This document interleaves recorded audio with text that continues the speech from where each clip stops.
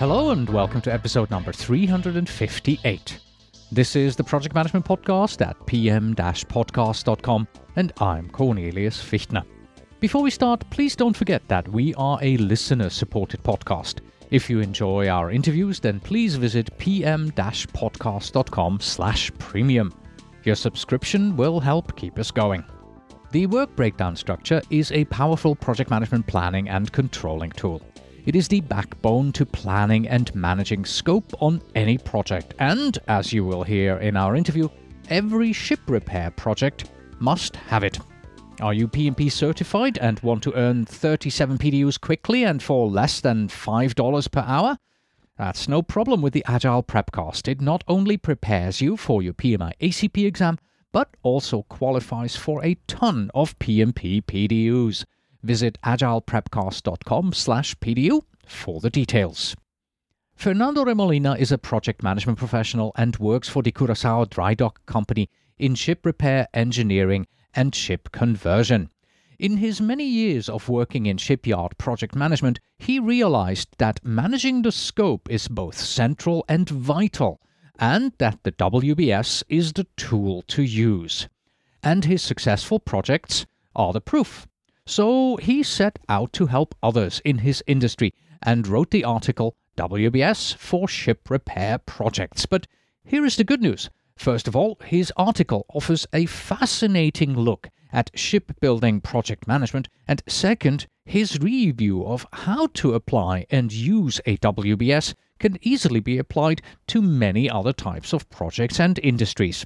So, let's cast off. Enjoy the interview. The Project Management Podcasts feature interview. Today with Fernando Remolina, Project Manager at Curaçao Dry Dock Company, Project Management author, and public speaker.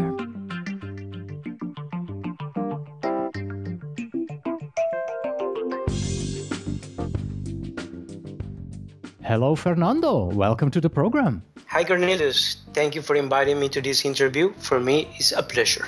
Oh, wonderful. Hey, before we get started, let me ask you a fun question, though, because it's in the Caribbean. It's just north of Venezuela. What is it like to live in a paradise, or at least what many of us who live on a big continent think, Curaçao, that has to be a paradise. What is it like to live there?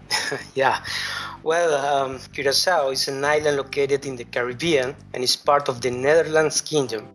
Living here is like a never-ending vacations. The sun is always shining. In a few minutes driving, you can get crystal clear water beaches and all kind of restaurants.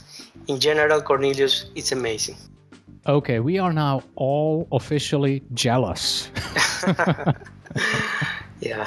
Yeah. So, and shipping is, the shipping services, that is one of the major industries, right? Yeah, right. Curaçao has three major industries where ships are involved. As Curaçao is an island, normally all the goods are shipped by sea, so it has a container port. On the other hand, the island also have a refinery where ships arrive for oil loading and unloading. And of course, the last but not least, we have the shipyard for ship repairs. Okay. And what prompted you to write an article about using a WBS, a work breakdown structure, for ship repair projects? What was the reason for this? Cornelius, I have a personal mission in the ship repair industry. I have been working on this industry for almost 10 years. And since 5 years ago, when I got my PMP certification, I started to apply the PMI standard to my projects, realizing that they were more organized, finishing on time and on budget. I have worked for 3 different shipyards so far, and none of them has used a recognized project management standard. But don't get me wrong, they have set their own project management process, but probably other shipyards in the world do so. My intention is to show the professionals who worked in this industry that you can apply all the project management tools and have successful projects. Yeah, so to recap for everybody, would you please remind us, what is a WBS? What is a work breakdown structure? Yes, of course. The PMBOK has a formal definition for the WBS, But here, I want to bring forward also the definition from the author of the book Secrets to Mastering the WBS in Real-World Projects, written by Liliana Bostic. I want to mix both of them. So my mixed definition is a WBS is a hierarchical decomposition that tells you what to deliver in the project, not the when or how to deliver. So the when and the how are part of the schedule actually.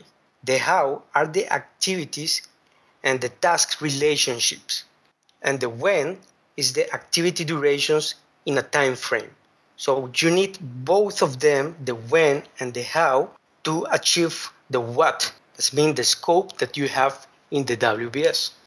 Okay, so very important to remember this factor. You also stress that in your article. The WBS then doesn't tell us the how or the when of what we deliver. Why is that? Why doesn't the WBS tell us that?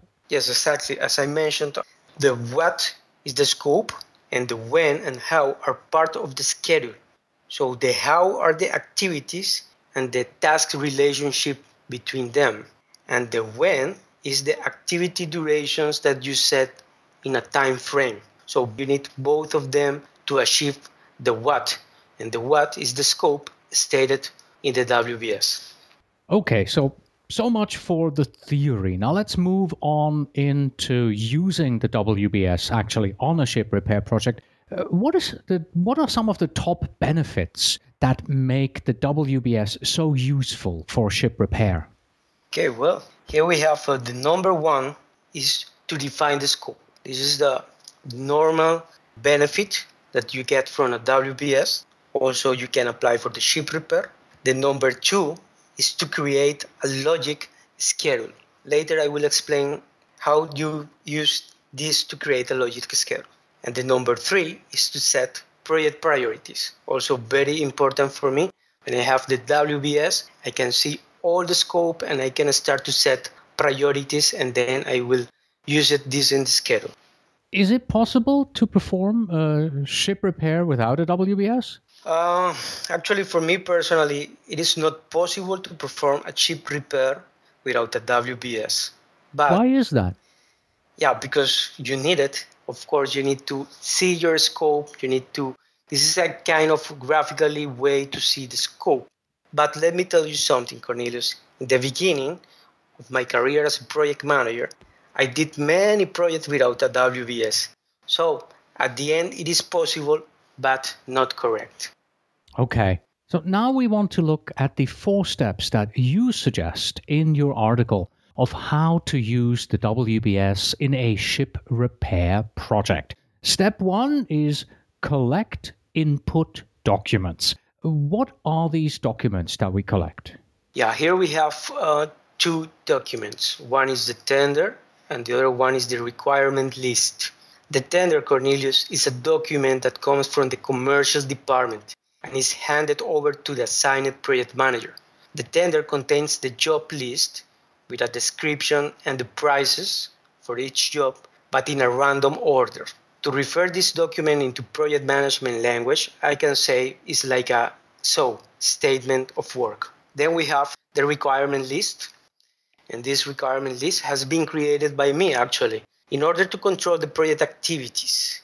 But then I start to improve it with every project, and now it's a very important document for planning and controlling. Why for planning? Because I transfer the information from the tender to the Excel file with more relevant information, so my WBS can be done easier. For controlling, because this is my checklist when I go on board for daily meetings with my client and project team. What exactly do we do with these documents? I mean, the step says collect input documents. Do we just gather them and put them in a binder, or is there an analysis that we do? Do we read them? Do we disseminate them somehow? Exactly. You have to analyze it and keep it nearby, because without those documents, you cannot create a WBS for the project. These documents are the requirements, so you need it. You need to organize it in such way, and you organize it with the requirement list, and then you can create the WBS. Right, and these documents are needed so that we can later on develop the WBS. Exactly. Are very important. All right. Step 2, divide the ship per location and systems. Okay, I have never worked on a ship, so can you first explain what do you mean by location and systems for someone like myself who has no background in the shipping industry whatsoever? Actually, to divide the ship per locations and systems is like to divide the project in sub-projects. In such way, you can manage them better. For example, in a house building project, let's take a very simple and common example. A house building project. You can divide it per locations. That means you can have the master room, living room, main bathroom, kitchen, etc. But then also you can have systems in that house. That can be electrical system, boiling system, drain, sewage, etc. So that you can organize the project in such way depending on the job requested by the client. So you will see, analyze all the requirements, and you start to define if you need to put it per location or per system. Always thinking about the schedule. Do we have to do both? Do we have to do it by location and system, or is there one preferred way?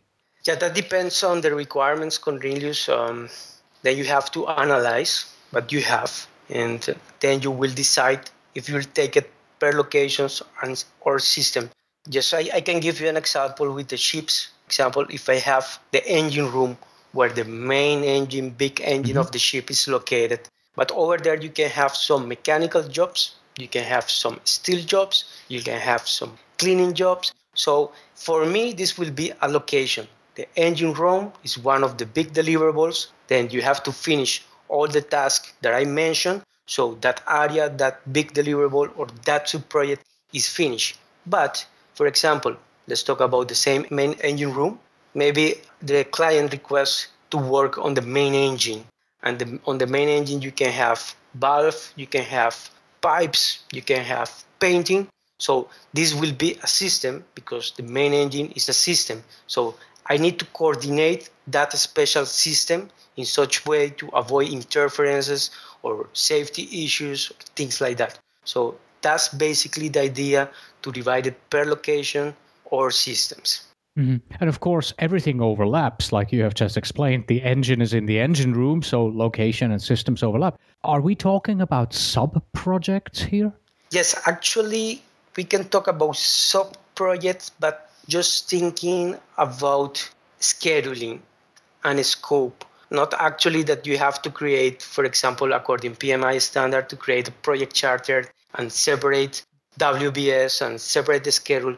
That's not the intention. I just call it sub-project because you have to see it in the way you can schedule and avoid interference and that overlapping. So you need to do it in such a good sequence.